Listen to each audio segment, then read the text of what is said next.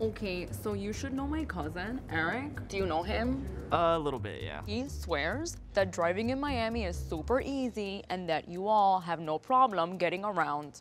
And I'm here to prove him wrong. So we're gonna play a little game called True or No Way, Bro. So in Miami, you should always use your turn signal. Oh, yeah, sure. Yeah, that's gotta be true, right? True.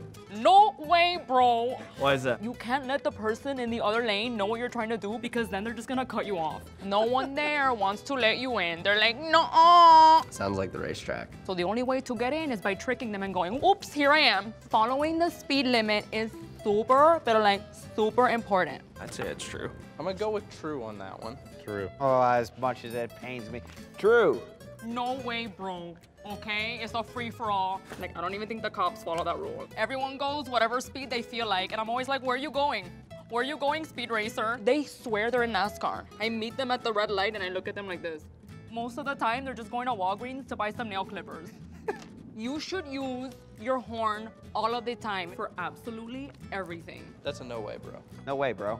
Yeah, probably. True. I like that answer because it's true. You have to let someone know that they have to go. Like, Miami is a very impatient city. People are so slow that you need to let them know, like, go. It doesn't matter if it's green or red. And I'm not talking about a little polite honk. No, it's like, beep.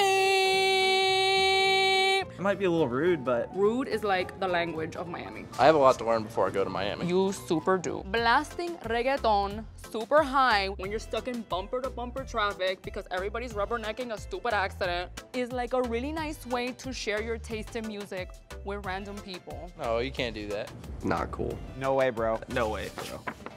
No way. True. True? Yes. That's what you want to do? My radio was busted once. And I was like, oh my God, thank God that that person is blasting reggaeton. You want to be able to like discover new music. It's like Spotify, but for your car, like in traffic. That's how I discovered Daddy Yankee, because the guy next to me was blasting Daddy Yankee and I felt the bass and it was like this magical experience.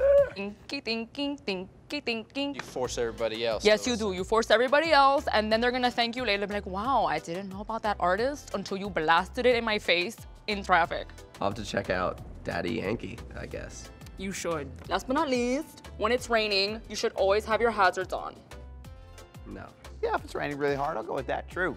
Oh my God, you finally get me. Because it's a hazard to drive in the rain. Yeah, you're Maybe. like basically letting everybody know, like, help me, help me, help me, help me, help me. I thought that was for emergencies only. Hello, that's an emergency. I don't know, like you answered almost all of them incorrectly. So I got none of those right. You didn't, so I'm a little worried about you, but because you are a driver in NASCAR, you already qualify to drive around in Miami. And because you're already a fast driver, Yeah. you're probably gonna do well. Okay, awesome. Well, hopefully so. You guys have a lot of traffic. No, it's like really bad, but as long as you appreciate reggaeton and like, you know, don't use your blinker, you'll be okay. When you're in Miami, I would really like it if you could like pick me up and take me to Puerto Tropical. That'd be great. Okay.